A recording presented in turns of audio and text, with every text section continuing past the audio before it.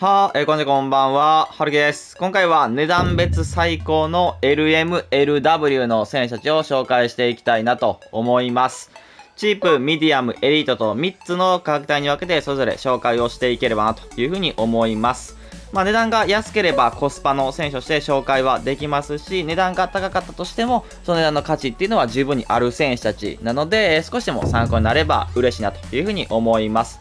それでは早速紹介をしていきます。まずはチープ10万までの選手たちはこちらになってます。PTG グリーリッシュ、そして RTTF フェラントーレス、そして PTG カラスコ、そしてフットセンチュリオンズレビッチ、そして TOTW マビディディ、そして金のネイマールという風なことになっています。PTG グリーリッシュに関しては、非常に使いやすいドリブルの、使用感と、あとはシュートもね、まだ比較的打てるということもありますし、パスが、非常にうまいのもちょっと特徴かなというふうに思います。逆足さんがね、ちょっと残念ではあるんですけど、思ったよりは気にはならない、っていうふうな感じですね。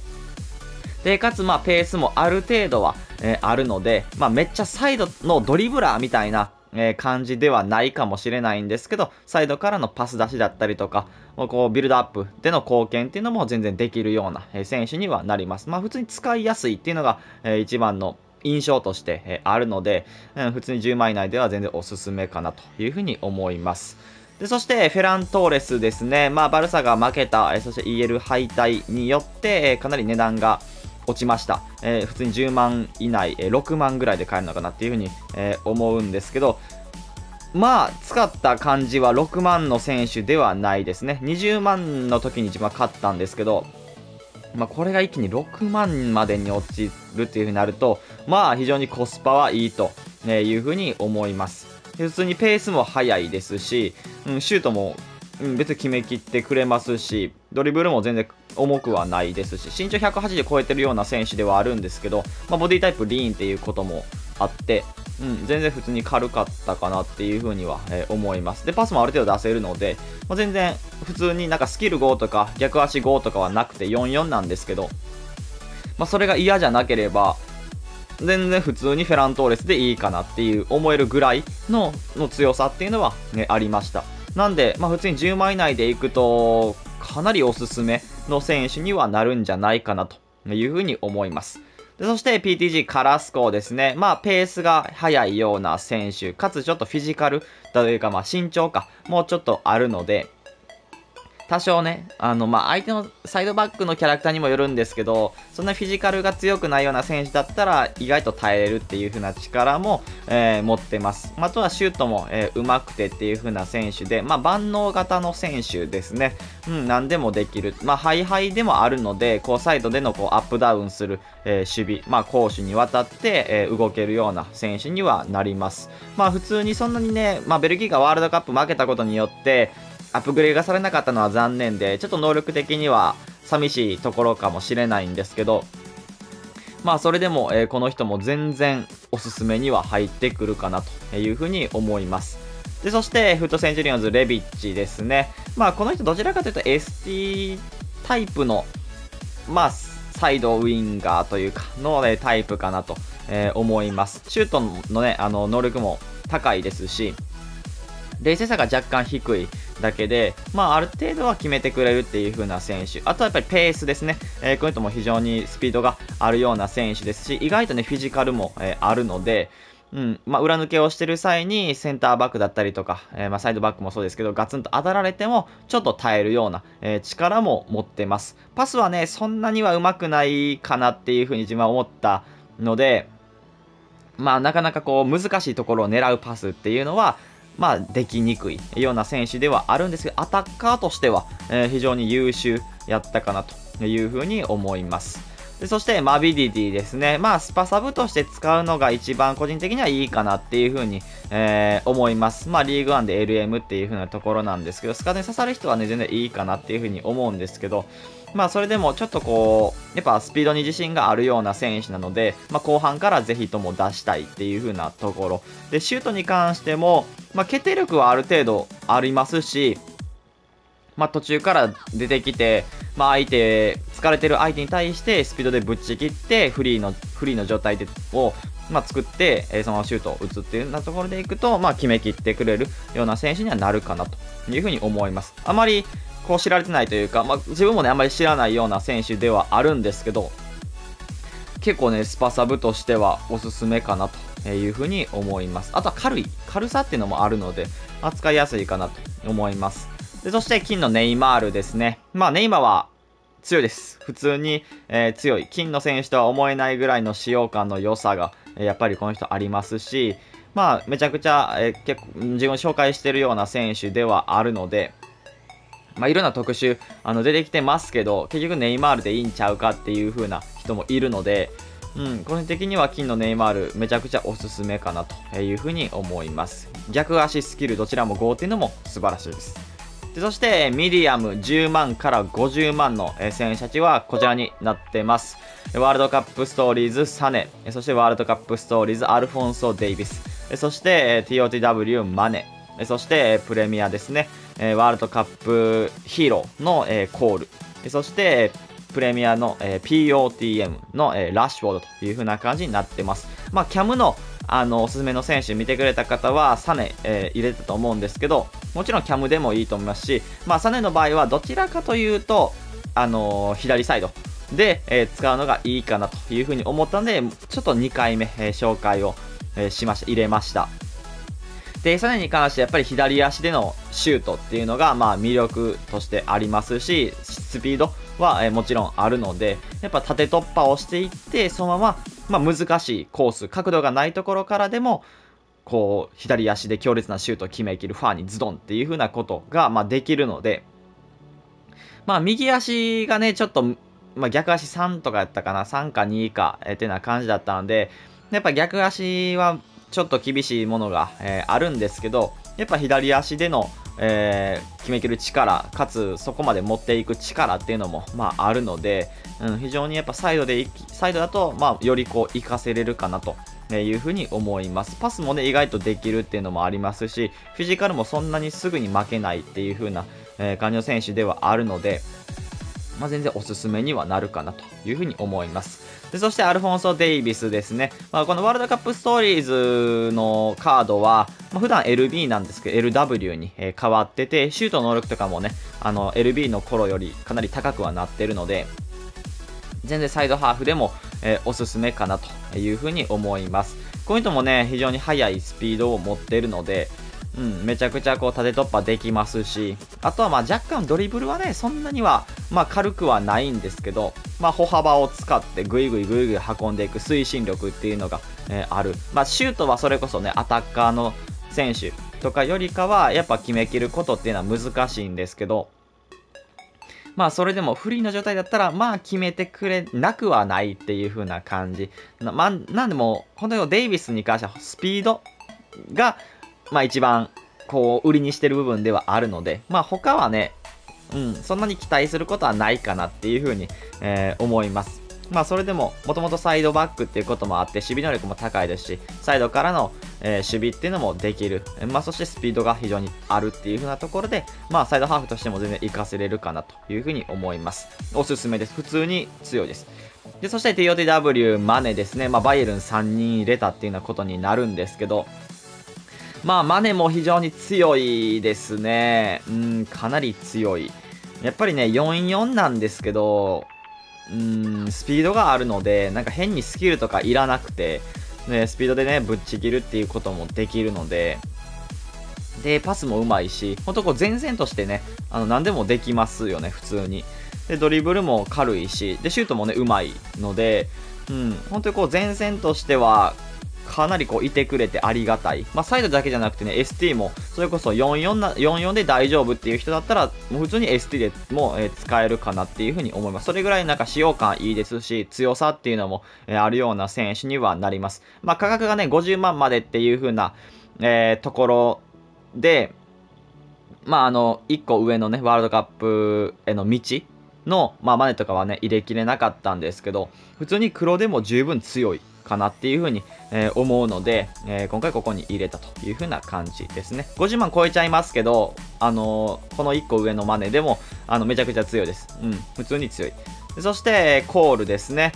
この人はやっぱりサイドからのパスっていうのもそんなにずらさず、比較的できるっていう風な選手にはなります。それこそサネだったりとか、アルフォンソ・デイビス、マネタとこのバイエルン3人よりかは、やっぱスピードっていうのは90あるんですけど、それでも若干その人たちよりかは遅いので、ほんとこう、無理をせず、こう攻撃の、なんていうんですかね、循環を止めずに、パスも出せるし、シュート、フリーな状態だったらシュートを打てるし、でドリブルも軽いしっていう、ほんとこう邪魔をしないような、選手になってます。理不尽さっていうのは、それこそそんなには感じないかもしれないんですけど、全然、普通に強いなっていう風に感じる、場面っていうのはあるのかなという風に思います。フィジカルとかも若干はないんですけど、それでも、個人的には全然おすすめ、できるような選手には、なってます。そして、プレミアの POTM ですね、ラッシュフォード。また作れるので、今回入れたという風な感じにはなるんですけど、スキルが5で、逆足はね、3ではあるんですけど、それでも非常にこの人は強いような、選手にはなってます。能力的に、強いですし、スピードもありつつ、あとはスキル、あって、ドリブルをしたいっていう人、だったり、こうスキルでゴリルというか、相手が前にいてももうスキルでバイバイやっちゃうよっていう風な人はかなりラッシュは合うかなっていう風に思います。サイドというよりこの人 ST で使う。でもね、ST だとね、やっぱ逆足さんが気にはなってしまうので、個人的にはサイドかなという風には思うんですけど、普通にやっぱりこの人、でかくて、速くて、スキルも使えてっていう風な選手なので、結構ね、使いこなせる人っていうのは、めちゃくちゃ使いこなせる人っていうのはいるのかなというふうに思います。軽い選手が好きっていう人は、もしかするとあんま合わない、人にはなるかもしれないんですけど、ロナウド、カントナだったりとか、でかくて、強いフィジカルでやれるっていう風な選手を使いこなせる人は、ラッシュ、めちゃくちゃ合うかなというふうに思いますね。非常におすすめです。普通に強いです。で、そしてエリートですね。50万以上の選手たちはこちらになってます。TOTY 特別賞ビニシウス、そして TOTT ムバッペ、そしてフューチャースタークバラツヘリア、そしてフューチャースターのムドリク、そして TOTY アイコンロナウジーニョ、そしてヒーローですね、ジノラという風な感じで、LW は本当にここにね、まだ入れきれてない人でもね、おすすめはいるんですけど、強いて言えばっていう風な、感じで、ちょっとね、やっぱ競争率高いなという風に思います。強い選手多いなって LW は特にやっぱり思いますね。本当にビニシウスに関しても、本当に強い。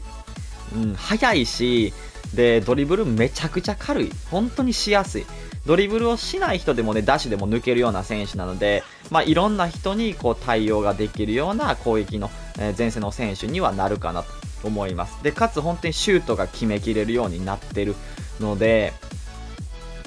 ちょっとこう、理不尽さっていうのもあるような、カードには、なってます。値段も多分260、70、80ぐらい、それぐらいする、ちょっと高価なカードにはなるんですけど、非常に強い、ような選手になってますね。で、そして、エムバッペですね。言わずもがなですかね。TOTY のカードがあるんですけど、その TOTT でも、十分に理不尽さ、めちゃくちゃ感じます。金でもエグいんで、この人も、もうやばいね。普通にめちゃくちゃ速い。この人だけちょっと違う速さがあるというか、なんか99じゃないっすよね。多分150ぐらい、あるカードなんで、ちょっとね、もう本当にもう走ってるだけで抜けるようなカードにこの人もなりますし、で、シュートもめっちゃうまくて、で、パスも特に別にずらさないし、で、ドリブルめちゃくちゃ軽い、で、スキル5で、かつフィジカルがなんかあるのかわからないですけど、貫通をするというか、正面からちゃんと取ってんのに、なんだコロコロ転がっていくな、みたいな感じなんで、ちょっと、相手にいたら、嫌やなっていうふうに思う、選手かなというふうに思います。リアルの試合同様、マジでちょっと止められへんやろこれみたいな感じの選手にはなるので、金でもそれなんで、そっからプラス3ですから、このカードは。えぐいなという風な感じになります。おすすめせざるを得ないカードですね。バペを使ってから、自分は楽だなという風に感じる試合がかなり多くなったので、使って損はないカードだと思います。で、そして、クバラツヘリアですね。逆足5、スキルが4ということで、前線の選手でスキルが欲しいっていう人は、ちょっと、物足りないかもしれないんですけど、決定力も、高くて、非常に逆足5の偉大さっていうのを感じると思います。シュート力があるので、パンチ力があるような、シュートも打てますし、レジさも高いっていう風なこともあるので、非常にクバラツヘリア、ロマンと強さを、兼ね備えた選手かなと思います。若干、ソンに似てるかなっていう風に思います。身長もね、180超えてますし、決定力だけでいくとソンにはなるんですけど、スピードっていう風なところでいくと、クバラツヘリアの方があるので、今回はちょっとソンじゃなくて、クバラツヘリアの方をおすすめという風な感じで入れました。ですけど、結構ね、使用感的にはソンに似てるかなっていう風には思うので、ソンが使いこなせる人は、使いこなせるかなという風には思います。めちゃくちゃ軽いっていう風なわけでは、ないんですけど、その軽いっていう風なわけではないっていう風なところをスピードの速さでごまかしてるような感じはあります。なんで細かいタッチっていうのはもしかするとね、ビンとかバペよりは全然ないんですけど、もしかすると人によって好み分かれるような選手にはなるかもしれないですね。ですけど、おすすめです。自分的にはおすすめ。で、そして、ムドリックですね。この人は非常に使いやすい、カードにはなってます。ドリブルも上手いし、スキルが5でスピードもあって、シュートも打てて、フィジカルはちょっとないんですけど、それでも、抜き切る力っていうのがあります。あとはパスが、うまいですね。パスがうまいっていうのも一ついいところですし、足りないところが非常に少なくて、非常におすすめができるようなカードにはなってます。あとはこの人も、ロマンというか、かっこよさ、っていうのが非常にあるような、カードにはなるので、そういうのも全て込みで、考えて、非常におすすめができるような、選手、このフューチャーさんのカードにはなるかなというふうに思います。そして TOTY アイコンロナウジーニョですね。えぐいよ。この人値段的にいくと1000万超えてるんじゃないかな。確か。そんぐらいの、値段をしてて、幻レベルのカードにはなるんですけど、やばいですね。普通にドラフトで使った時は、なんだこれっていう風な感じです。シュート打てば全部入るし、ドリブルもめちゃくちゃ軽いというか、なんでしょうね、なんか踊ってるようなドリブルができますし、身長が大きいんですけど、軽いっていう風な感じですかね。で、フィジカルでも負けないし、ぬるっといける力もあるし、で、普通に単純な裏抜けもできるっていう風な選手にはなるので、非常にこの人も、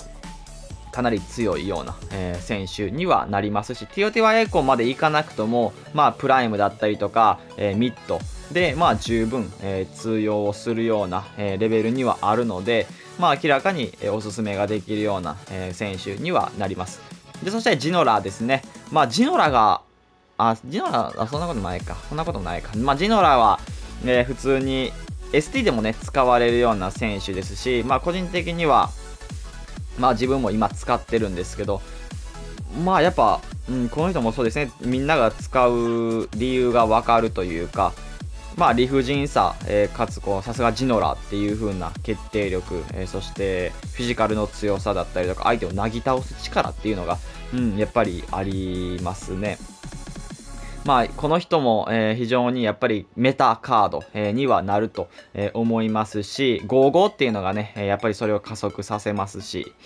で、パスもある程度できて、ドリブルはね、若干重たいです。ドリブルは重たさっていうのは、あって、どちらかというとやっぱりラッシュのような、選手です。ネイマとかビニとかバペとかっていう風な軽さっていうよりかは、ラッシュとかのような、重さにはなるので、合う合わないあるとは思うんですけど、個人的にはこの人も、やっぱり使ってて、楽に勝てる、試合が増えたので、ジノラも、非常におすすめの、カードにはなってます。まあ、っていう感じで、これが値段別、最高の LM、LW の、選手たちになります。ラスト、ST ですかね、の選手もやりたいなというふうに思うので、少しでも参考になれば嬉しいなというふうに思います。それでは今回はこれで終わります。いいなと思ったら、チャンネル登録、高評価お願いします。それでは、バイバイ。